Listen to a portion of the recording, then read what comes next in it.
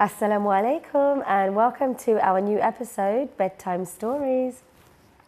I'm your host Jamila, and today, hopefully if we have time, we can squeeze in 2 stories.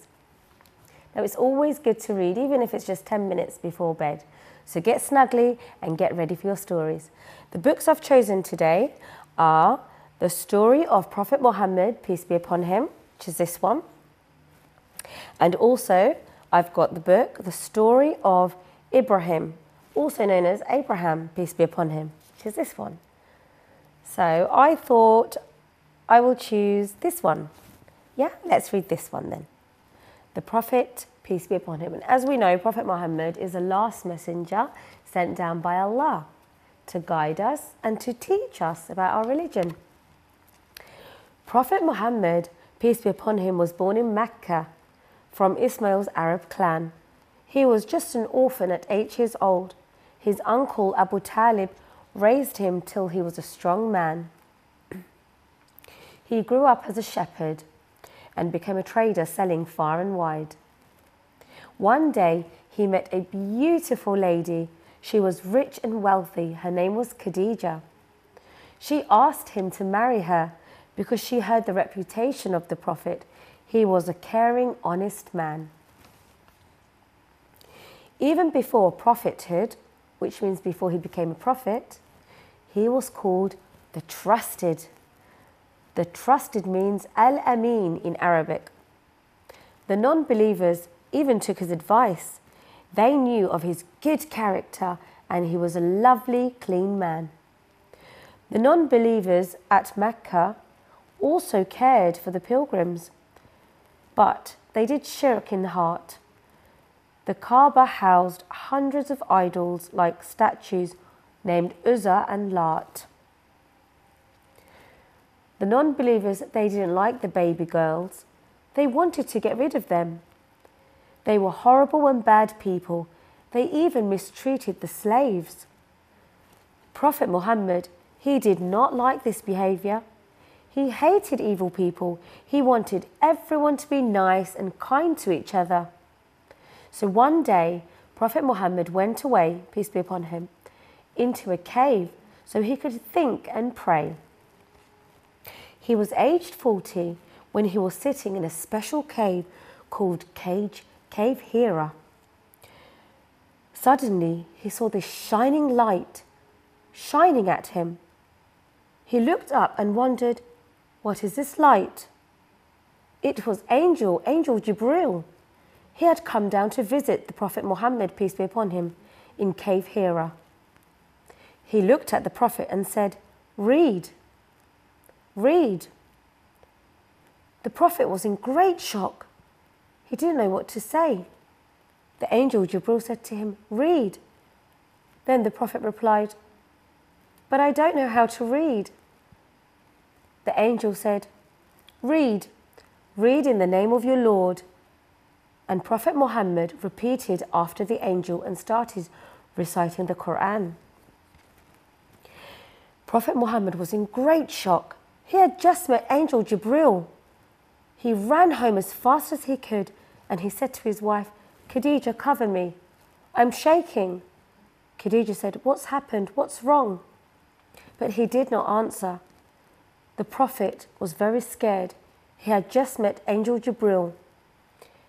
His wife said to him, don't worry, Allah will help you because you are truthful, you are pious, and you care for everyone. He was the last prophet sent down by Allah to guide people and help people worldwide spread the message of Islam. Prophet Muhammad, peace be upon him, called people to do good deeds, be nice to each other, and to give charity. He warned people not to do evil, not to do bad things, and never have pride. The non-believers said they don't believe that they should turn their gods into one God. They said it was insane. The Prophet Muhammad did not like their offers, as they offered him lots of gold and lots of money to convince him that the non-believers' gods were the real religion. But Prophet Muhammad was strong, and his faith was strong, and he knew Islam was the right religion. When the non-believers threw lots of bad things on people and were rude to people, they even beat people up just for being Muslim. So Prophet Muhammad sent them to Ethiopia. Hundreds of Muslims, he sent them to Ethiopia. And even the king became Muslim too. After 10 years of preaching and teaching people about Islam, unfortunately his uncle passed away. He wasn't very well and he died. Then soon after, his beloved wife Khadija radiallahu anha, she passed away too. This was a very sad time for the Prophet as he lost two people he loved the most. The non-believers were still being rude and horrible. But Prophet Muhammad said, this is the test, and this is my test in life. All in one day, Angel Jibril came back and took Prophet Muhammad to Jerusalem. He then took him to Jannah's furthest tree. How amazing is that? He went to visit the furthest tree in Jannah, in heaven. Prophet Muhammad met other prophets too, and Allah revealed to him, showed him how the 5 daily prayers are prayed. The non-believers asked the Prophet, if your religion is true, show us a miracle, then we'll believe you. So the Prophet Muhammad showed them a miracle. He split the moon in half, one on the left and one on the right. The moon was 2 now. They still did not believe. They turned away even after seeing this miracle. Seeing Prophet Muhammad split the moon in half, they still turned away. As the pilgrims learned all about Islam, the non-believers became more cruel. They were more mean. The Prophet would soon to be leaving Mecca and travelling to a place called Medina. He made hijrah. Hijrah means travelling far away to a city called Medina. Lots of Muslims left for Medina as the non-Muslims became even more harsh and more cruel. They did not want to stay there anymore. They tried to plan and plot against the Prophet. Prophet Muhammad, peace be upon him, and his follower Abu Bakr escaped. While the non-believers were plotting something, they found Ali in his place, another follower of Prophet Muhammad. Ali was in his place instead of the Prophet, peace be upon him. Medina welcomed all the Muslims. Like family, they were equally taken in. Everybody was welcome in the city of Medina. A mosque was built for them to pray in. And all the non-Muslims were very angry. They were not happy at all. The jealous non-Muslims joined the Muslims and the Jews, trying to destroy the Muslim religion called Islam. They were pretending to be Muslims, but they weren't. 300 Muslims defeated them in a big fight, but they were helped by Allah and His angels. After lots of fighting, Allah gave Muslims victory, which means they won, the Muslims won, saving them from bad things and bad people. The Prophet, peace be upon him, sent letters to important rulers and important people like Caesar, inviting them to Islam and giving them lots of dawah and telling them which was the right way. The people of Mecca broke their deal with Prophet Muhammad, peace be upon him. So they went back. They went back to Mecca. They destroyed all the idols in the Kaaba, and Islam won the peace. Finally, the Hajj day came, when everyone did Hajj. Hajj means when they go to the Kaaba and they do the Islamic tradition, which is called Hajj. Many at the day of Arafah advising the Muslims how to be. He had spread Allah's word, which is da'wah, spreading the message of Islam. Muslims cried, as sadly our beloved Prophet, peace be upon him, after years and years of hard work and da'wah, passed away at the age of 63. Now, I always find this book very interesting. It's sad that our Prophet had to pass away at the age of 63. But what did we learn from the story, kids? What did we learn? What's the moral of the story of Prophet Muhammad, peace be upon him? Well, I think the moral of the story is be strong, be patient. You will have lots of tests in your life and you will have lots of struggles, but be strong, be kind, and be good to one another, as this is what Islam teaches us. Now, I think we can squeeze in one more story, the story of Prophet Ibrahim, also known as Abraham. So, Abraham, peace be upon him, grew up in a land full of idols, worshipped and called Babylon. They were pagans, which are also known as non-believers, bowed to false gods. They weren't real gods. They were things like items and idols, stars, the sun. As a boy, Ibrahim, peace be upon him, saw his father, Azar, craving idols out of wood. His father used to make idols. I'll just put that book there. Bowing to useless statues, even trying to feed them if he could. He told his father, "Dad, stop, as idols can't hear you." His dad, Azhar, told him, "Don't disobey, or I will throw you out of the room."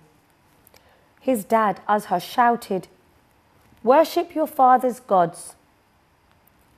Ibrahim, peace be upon him, didn't say what his dad wanted him to say. Saying he would pray for his father, he said, "Peace, peace be with you," and went away. Ibrahim, peace be upon him, wanted the truth and didn't worship the stars or the moon.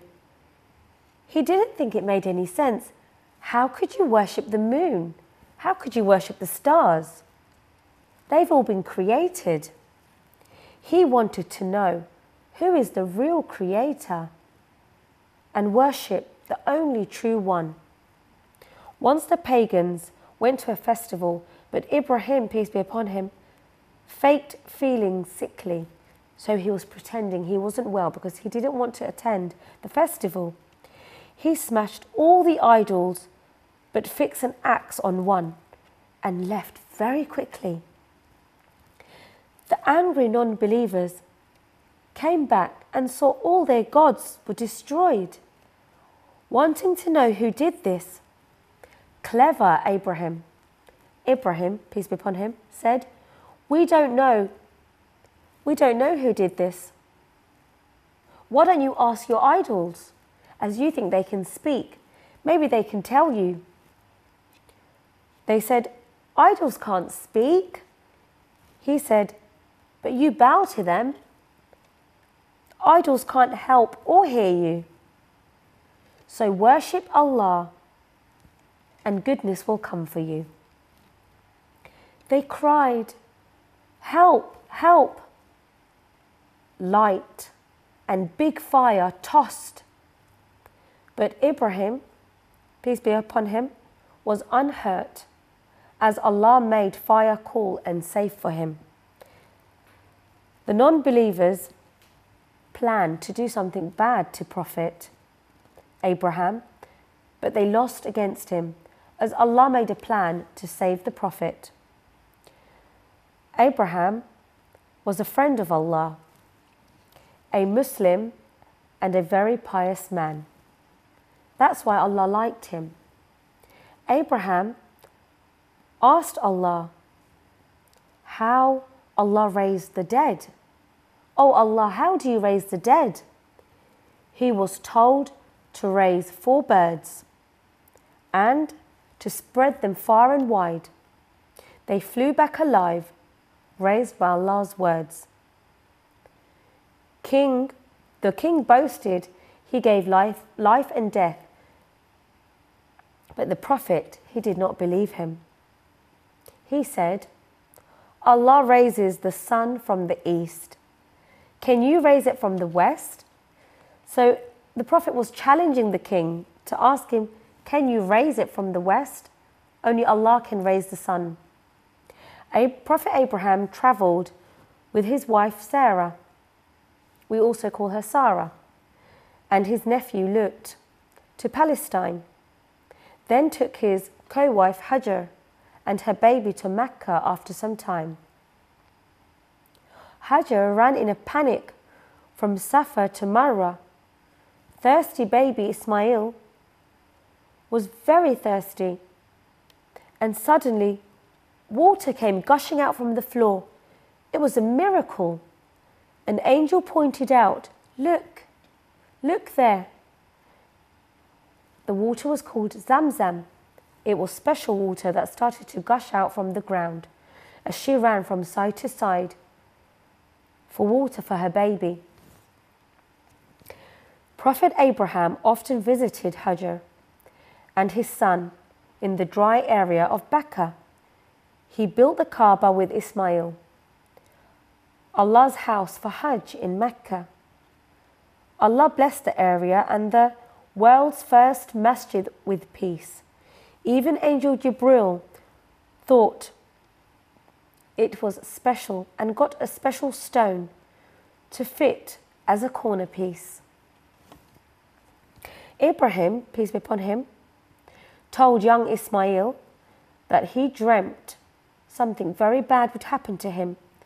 Ismail said to his dad, please be patient. Allah knows what is best for us. With a blade on his son, just for a test, Allah was testing the Prophet to see how much he listened. And that was a story of Prophet Ibrahim. What do you think the moral is of this story? I think the moral of this story is trust and patience and believing in what you believe in. Don't believe in what others tell you to. Find the truth yourself and be strong and patient, and Allah will always help you and guide you. So my children, I hope you enjoyed the story today.